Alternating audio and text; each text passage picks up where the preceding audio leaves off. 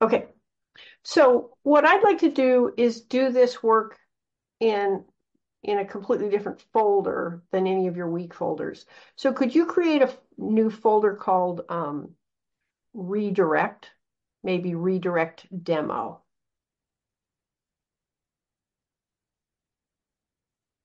Oh wait, sorry, I didn't. Yeah, perfect. Okay. And yeah, go ahead and change into it. Okay. And what's really nice is sometimes I've seen it where the file explorer on your left-hand pane doesn't show new folders right away, but yours did. So can you go ahead and just touch two files? One is src1.txt and the other is src2.txt for source, src, not srs. Oh, sorry, my bad. No, no problem.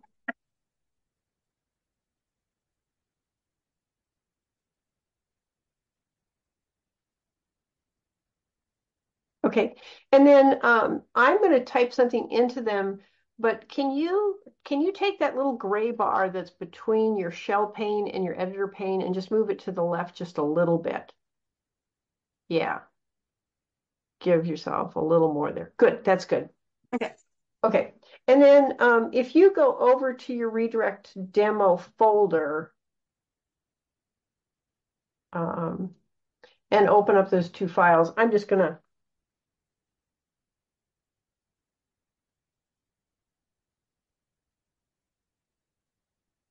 oh, I just did it to myself. Okay, so source one is a good file in the sense that it ends with a new line.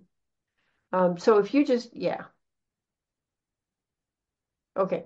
So you can see how it it almost looks like there are four lines, but the fact is what happens is line three ends in a new line symbol. And in the case of Linux, that's just the backslash n. If it was a Windows machine, it would be a backslash r backslash n. You can't Okay. see that, but in either case, you need a new line at the end of the last line in a file if you're going to read that in. Okay. And if I go to source2.txt and I do something that's distinguishable, but yeah, okay. So in source2.txt, I've got I've got kind of what looks like four lines because there are some characters on line four. But from a technical perspective, that doesn't qualify as a line for input, okay, if you're reading a file, because it isn't terminated. So a line by definition has some characters and then that terminating new line. Okay, Okay. so what I'd like you to do is over in your shell, if you remember the cat command, you can cat and list out source1.txt.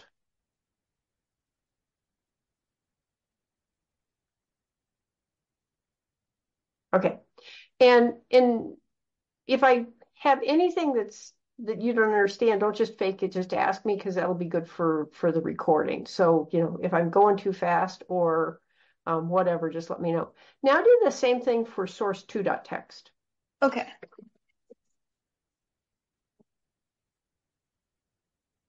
Okay, and see the difference where the three nicely terminates and then the prompt, I guess you'd call that blue line, starts on a new line. But when you type out the contents of source two, because there's not a new line after the DDD, you get that funny effect where your prompt looks like it's on the same line as the data output is on the same line. Okay. So um, now what I'd like you to do is, and boy, that just bothers me. Can you hit enter? That makes me itch to have those two lines there like that. Sorry, that's just a personal failing. Okay, You're good. so that was one thing I wanted to emphasize was that when you have a data file, and particularly when you've copied it from some other source, it's really the responsibility of the programmer to make sure that the last line in that data file is well terminated. And so just to demo that one other way, what's the command for counting? It's like WC-L and then the name of the file. So word count -L for lines and then the name of the file. I think that's right. Yeah, I think so. If not, I'll just Okay, go back. Oh, wait. Do you want to do this with source one or source two or both? let's do one first and then two. Okay. Okay, so as we expected, source one had 3 lines, and you'd think, looking at it, that source two would have 4. But I don't think, and I could be wrong about this, that it does. Yeah, Yes, it only has okay. three. Because by definition, that last set of characters does not form a line in the Linux world. Um, Okay. Now, the main thing I want to talk about was the redirect operator. Okay, and the redirect operator is simply the greater than sign. Okay, Okay. so if you, and the redirect command is generally what you do is, and often people will say they're piping, but there is a pipe symbol that's more technically correct for piping. So what I'd like you to do with the cat command is cat source1.txt, but redirect it to a file called dest.txt for destination. So you Okay. just type the cat command like you did the first time up above, but before you hit enter, you do the greater than symbol. Like this? Yeah, Or, that. okay. Okay. And then you do dest.txt.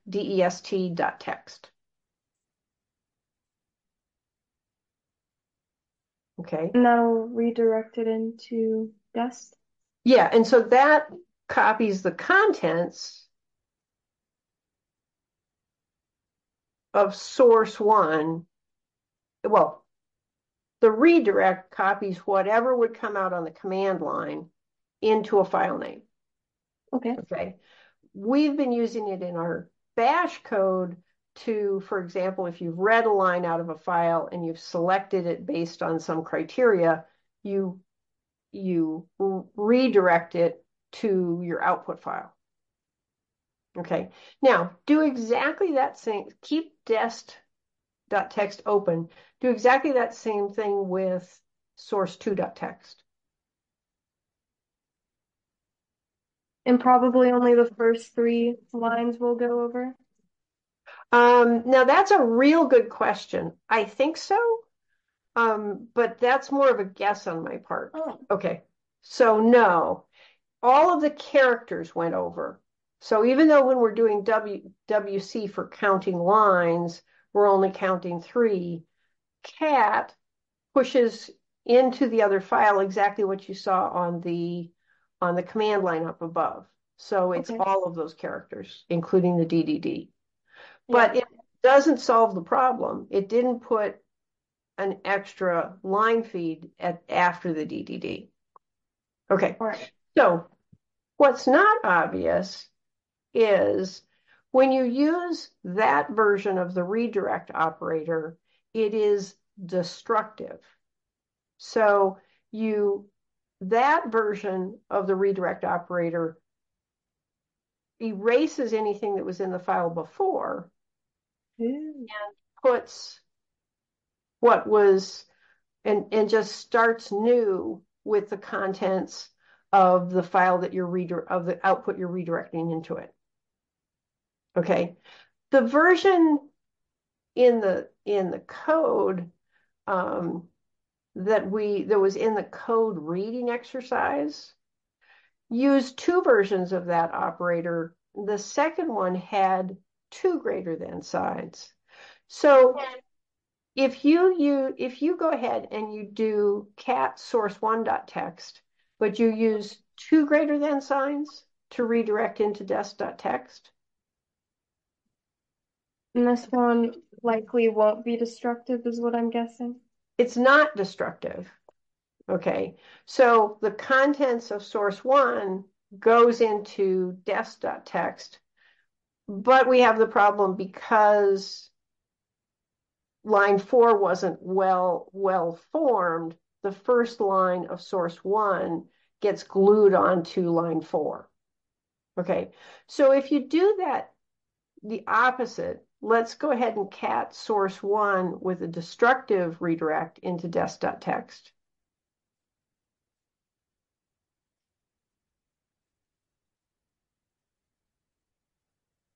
Okay, starts over. You got a nice well-formed 1, 2, 3. Now put one. Now do an addendum, an additive as opposed to a destructive pipe with the 2.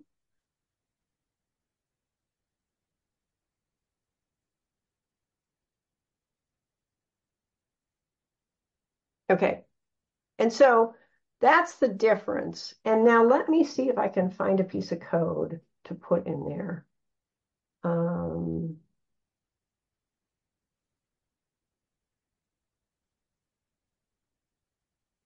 yeah, let me grab this. And I think I have your, yeah. So we're gonna, in here, I'm gonna create a new file called, um,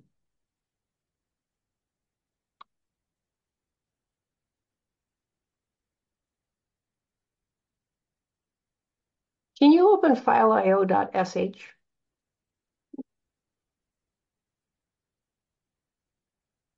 Okay, this is in my solution to the week 10 code. And Okay. it includes a little chunk of code that was in the file reading exercise for Bash. And it's pretty clear to me people didn't understand this part. So let's just isolate this if clause.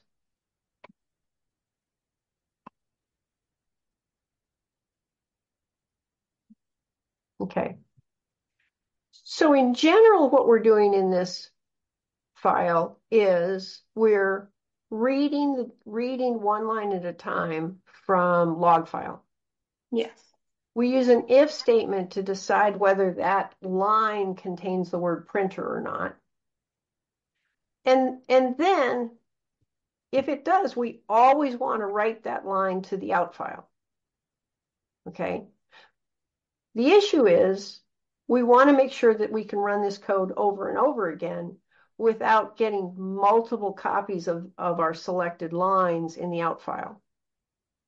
And so between 12 and 17, we have an if statement, and essentially it's trivial. Okay, what it's doing is says if the count of lines out is 0, then on line 14, I'm going to do a destructive write to out file. And otherwise, every other time, okay, I'm going to write an additive redirect to out file. Okay. That makes sense. So then it's not just replacing the line with the next one, pretty much.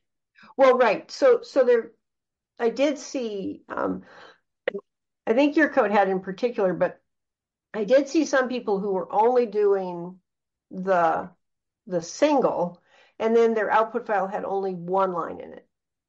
Probably. Do you want me to go and look at mine or just? I do want to look at yours, but I think I'll take the recording off because I think you had a couple of unique things that don't necessarily apply to everybody. So Okay. some people used only the destructive write and ended up with an output file with one line in it. What most people who lost a couple 3 points had was that they used only the additive output, and that worked the first time you ran your script, but if you ran it again, you kept getting multiples of 493 lines.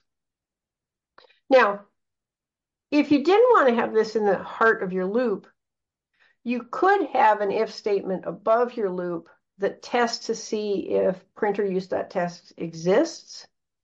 and then deletes it. And then you would just have the redirecting additive version. But I kind of like this because it kind of, well, for the purposes of this course, it's intended to make people pay attention to the two different versions of that redirect symbol. Okay. So that's the demo I wanted to do. I'm going to stop the recording and then we'll take a look at your code. Okay, sounds good. Um,